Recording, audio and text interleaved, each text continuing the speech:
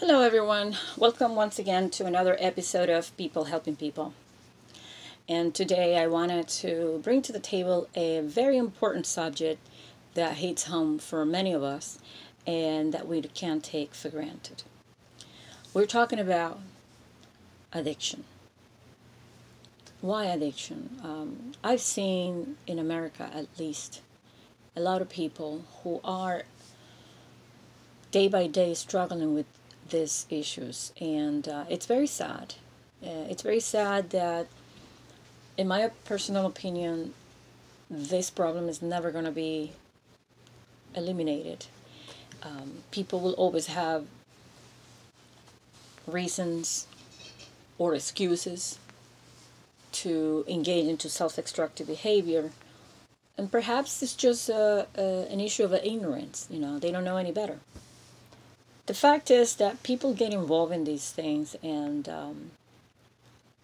family members and people who care about them have to struggle seeing their loved ones put themselves in a place of no return. It's like when you're seeing somebody drowning and you can't help them.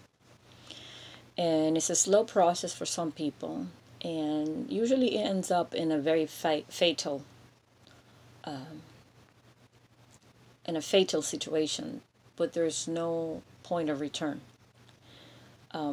If you can prevent putting yourself in a position where it's going to be difficult for you to get back from, I strongly recommend you that you need to take steps towards changing that behavior, owning your behavior as well in terms of the decisions that you make, and assuming responsibility of those actions, because a lot of people are in denial, for starters. I mean, to use the term of addict, or to come to terms with the fact that you're not doing what you're supposed to be doing, for a lot of people it's very difficult. They don't have the understanding, and they don't have the perhaps the courage to admit to themselves, and let alone admit to others, that they are wrong and that they need to change their lives. But it doesn't end there. It's not only recognizing their issues, but also understanding that you're not a super person and that you have to reach out for help, because in many cases it's very obvious, but to everybody is, except for them. And that's very interesting to me. The people choose to live in denial rather than own, the consequences of their actions. And they start blaming everybody because of this and because of that. At the end of the day, guys, it does have to do a lot with the character of the individual. But I'm not here to judge. I'm here to provide a venue where people can vent, people can reach out. And as I stated before, let us be a space where people can help each other out. And who knows, maybe we can actually create some change.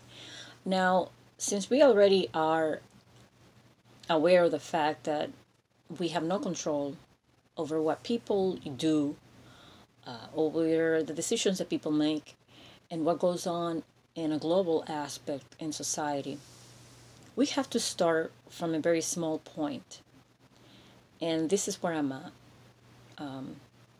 Creating awareness.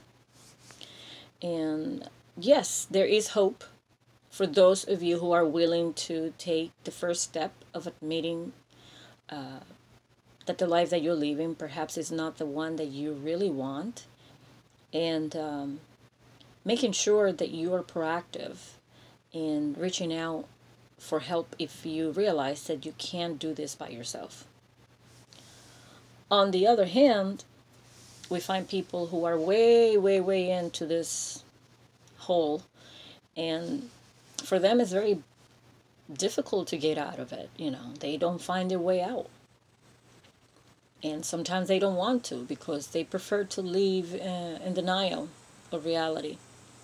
And that's a very dangerous place to be. Obviously, it's a matter of perspective, and also a lot of people forget when they make these decisions and engage into self-destructive behavior that you have relatives and people who care for you. At some point or another, it's going to affect them. And I see this every day, and I think we need to start acting proactively and stop this pattern where we become victims of circumstances. It's about time that we need to assume a role of empowerment and recognize that we are not perfect. Everybody makes mistakes, but it doesn't mean you have to be stuck. It doesn't mean it ends there. We have the power to change the reality. We have the power to create a different type of life. And yes, it may not be up to me, but if you find yourself in a position where you are becoming codependent of a substance or someone even, it's important that you recognize those signs, and you start acting actively. You start acting aggressively to change that. Nobody knows you better than yourself, and I really think it's important not to allow yourself to become a statistic. And yes, there are other ways to cope with the stress. A lot of people don't know how to manage their stress, and I cannot stress, no pun intended, enough that if you have certain limitations or certain triggers during the day that create anxiety, that create stress in your life, find a way to diffuse that. It's all about managing your energy, finding ways to channel that. Perhaps you want to work out, perhaps you want to run, perhaps you want to focus your energy into something productive, but be conscious about it. Be conscientious and be self-aware of what's going on, because the biggest problem again is when you don't know what's happening with you, and when you are in denial. I mean, like, you don't recognize, okay, what am I doing to myself? I don't see enough of people questioning themselves about the things that they should be doing instead. And also, I want to say, if you're engaged into a self-destructive behavior, be a little more considerate to the people who did not put you there.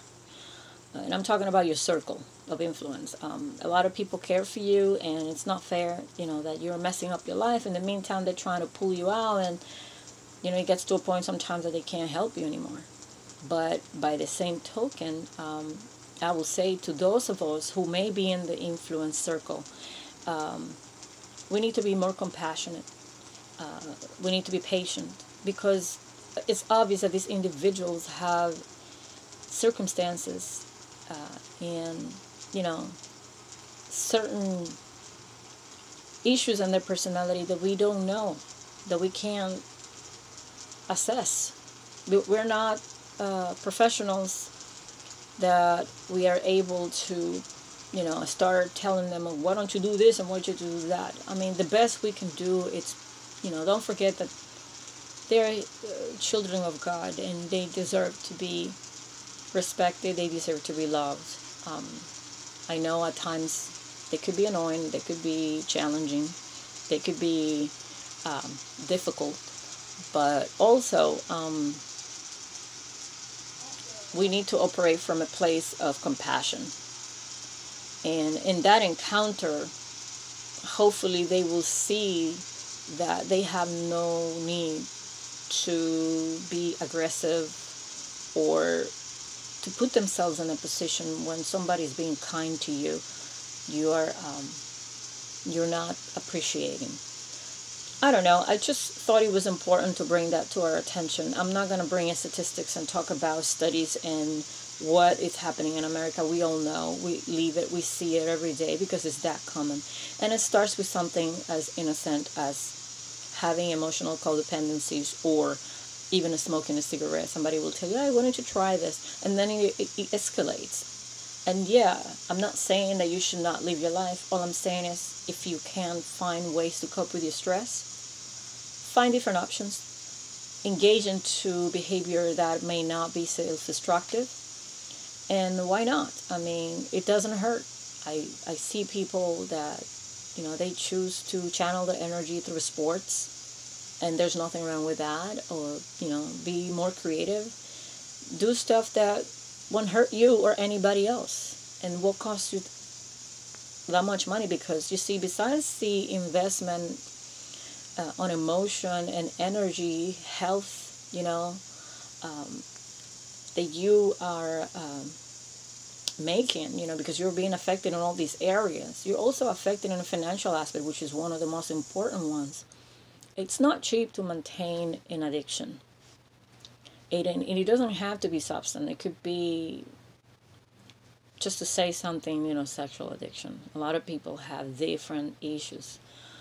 Again, I'm not here to judge. I'm just here to create a space for conversation. Again, I want to thank you for being part of this movement. And I want to leave this with a note where we try to reach for one another and help each other out. That's basically where I'm at. So please drop a line, give me a like, subscribe to my channel, and hang in there. In whatever location you are, in terms of whether you are a person who's struggling with addiction or you're a person who's helping someone with addiction, hang in there. And don't give up and don't lose your faith. Reach out for help. And that's all it takes. All right, guys. Until next time. Don't forget, this is Annie again from another episode of People Helping People. Take care.